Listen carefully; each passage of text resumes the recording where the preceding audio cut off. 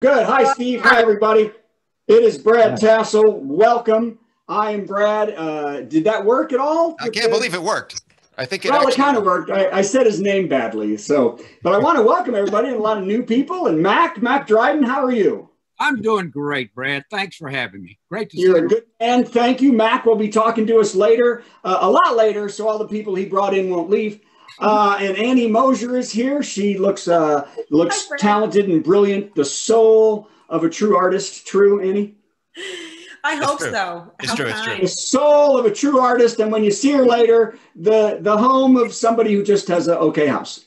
So I am Brad Tassell. This is where I start. I do jokes. You live through them and we move on with our lives. So here we go. Let's start right now. Take one. Joke number one. So did you see Elon Musk, whose face looks like the smell of his name,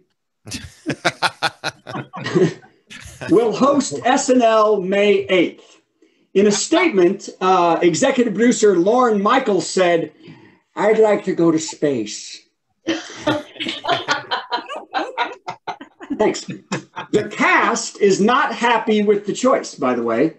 And as they dislike working with talentless billionaires, as we've seen in the past, one cast member, Andrew Dismuke, said the only CEO he wants to do a sketch with is Sherry O'Terry, who has never gotten to host the show. So Elon, by the way, he is showing how funny he is. He tweeted, "Let's find out how live Saturday Night Live really is." The cast, after seeing such brilliance, has formed a suicide pact.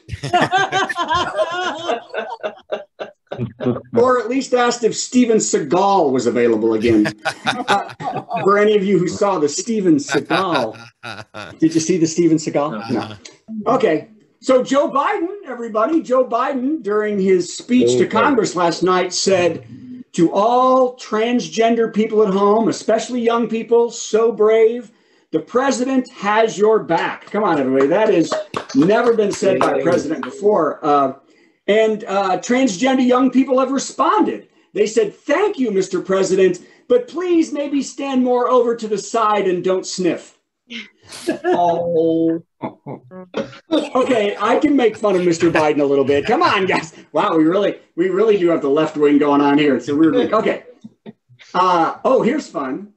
A Miami private school says it won't employ any teacher who gets the COVID vaccine because they don't know how being in proximity to the teacher who has been vaccinated could affect the children. That is crazy.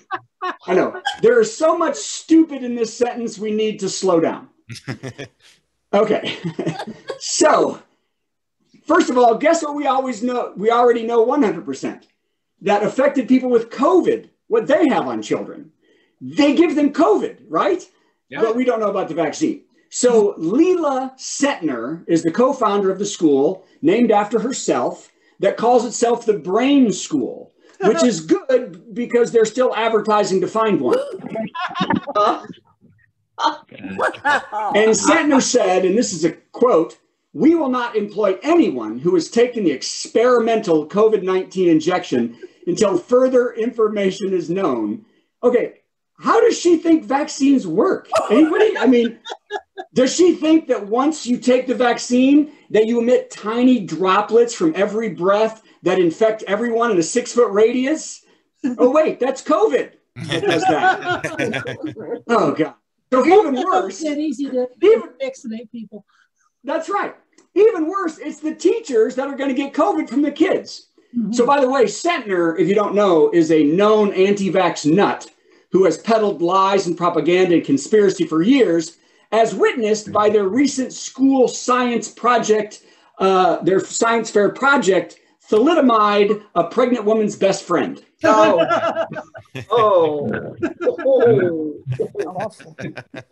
Bill's thinking better of coming to this show for the first time. Did I tell you Mac Dryden's here? Later. Is Mac still here, Steve? That's the big question. Yeah, he's here. Okay. I just noticed that a lot of these are dark this week. Here we go. Listen to this. They had the Oscars on Sunday night. Who watched the Oscars? As I look at you, anybody watch the Oscars? That's right. Nobody watched the Oscars.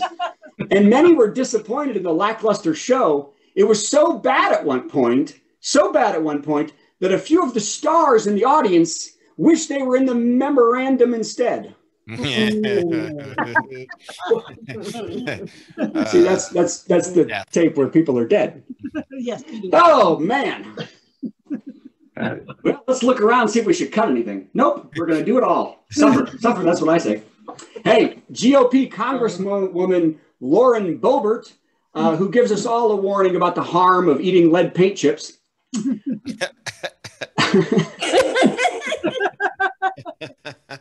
No lead paint chips. Along with Fox News, we're spreading a fake story all last week that Joe Biden will severely restrict red meat in the United States. How much they will force severe red meat restrictions on all Americans. So forcing by law, they keep saying, that all God-loving Americans to cut their beef consumption by 90%. Did you know this, Steve? I've heard it. I heard it was a rumor. Okay, by the way, there is no policy or mandate in the works because after getting caught and failing to chip the vaccine, Sleepy Joe has got to get the Gates chip in Republicans somewhere. So enjoy your rib. I'm watching you.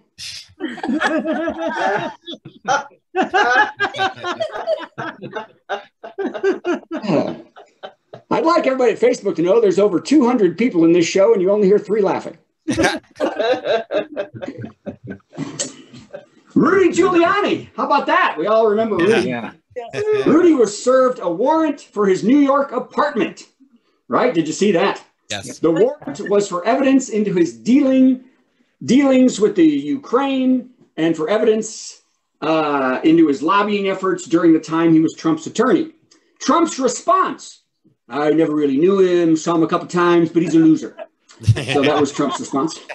By the way, people are wondering what things were confiscated as evidence from Rudy's apartment by the feds. So here they are, the top things the feds seized from Rudy Giuliani's apartment. Number 1, 6 more Hunter Biden laptops.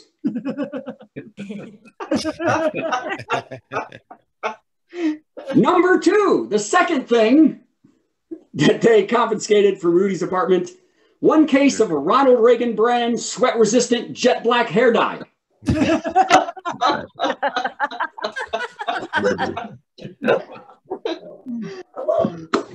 The third thing, who let the dogs out? The third thing that they confiscated, 70,000 Trump ballots marked return to sender. Because he mailed them out. Okay. The fourth thing, a kraken. Neat. There was a kraken. Oh. Yeah. I'm going to do it. There's 33 of these, and I'm doing them all. The fifth thing that they confiscated from Rudy Giuliani's apartment, an unread copy of How to Stay Out of Jail as Trump's Lawyer. It was unread because his other lawyers went to jail. Okay. The sixth thing they found and confiscated, a shirtless picture of Vladimir Putin signed, "Thanks for the cuddles, Vlad."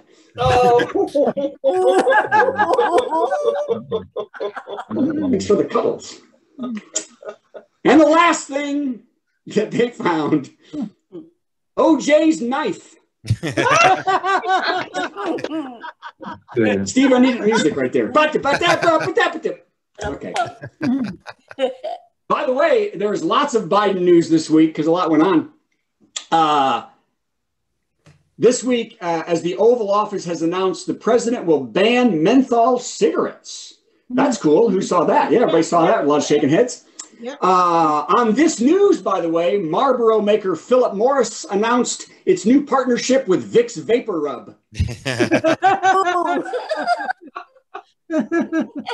Nicotine. That was my favorite joke of the week.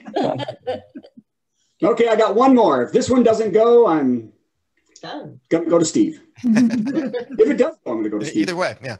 Okay, here we go. And you know what? I should have closed with that one because I have no faith in this last joke. Here we go. For the first time in history, if you saw the speech last night, which was a lovely speech, for the first time in history, there was no designated survivor stashed away during President Biden's speech. Did you know that? I heard that.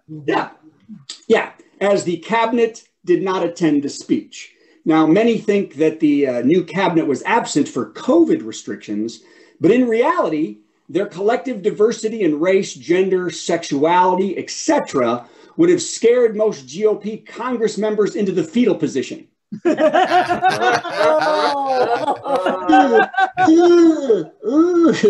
Nice. And they were worried that 911 would have been overwhelmed with their panic calls. Okay. Oh.